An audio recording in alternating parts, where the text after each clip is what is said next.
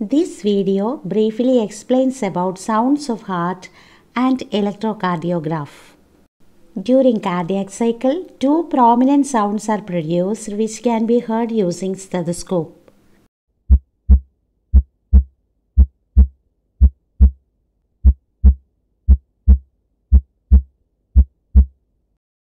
ഒരു cardiac cycle നടക്കുമ്പോൾ രണ്ട് പ്രധാനപ്പെട്ട ശബ്ദങ്ങൾ സ്റ്റെതസ്കോപ്പിന്റെ സഹായത്താൽ കേൾക്കുവാൻ സാധിക്കും. First heart sound is a lap sound which is associated with the closure of tricuspid and bicuspid valves.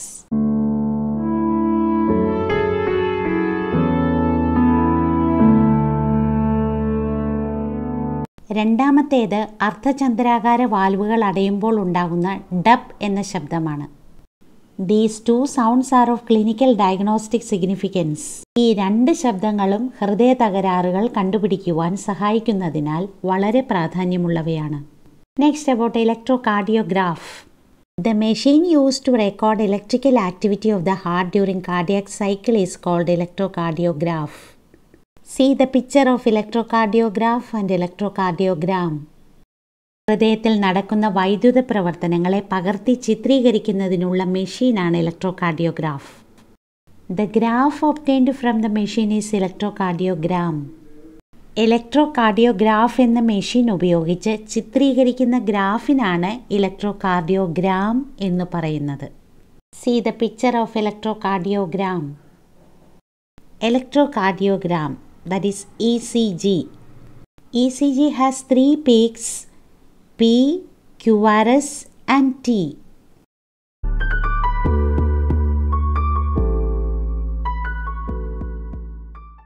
ഇലക്ട്രോകാർഡിയോഗ്രാമിന് മൂന്ന് പ്രധാന ഭാഗങ്ങളുണ്ട്: P, QRS and T. See the picture of electrocardiogram showing P, QRS complex and T. ഇനി ഇത് ഓരോന്നും എന്താണെന്ന് നോക്കാം. P wave represent depolarization of auricles or atria.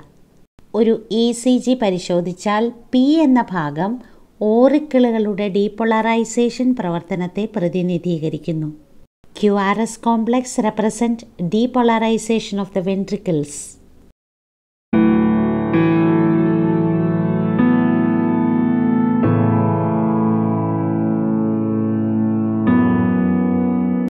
QRS complex എന്ന ഭാഗം വെൻട്രിക്കിളുകളുടെ ഡീപോളറൈസേഷനെ കാണിക്കുന്നു.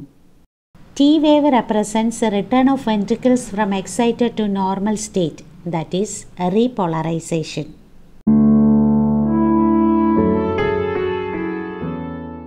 ഒരു ECGയുടെ T എന്ന ഭാഗം വെൻട്രിക്കിളുകളുടെ റീപോളറൈസേഷനെ പ്രതിനിധീകരിക്കുന്നു.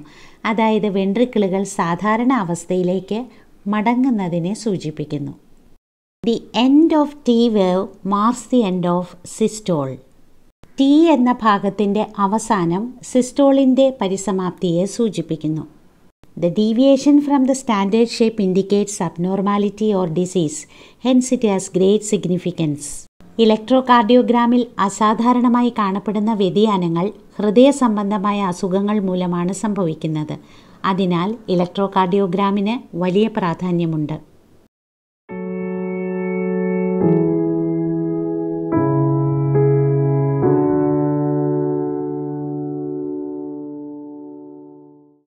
And that's all in this video. See you in the next video number 7. Thank you.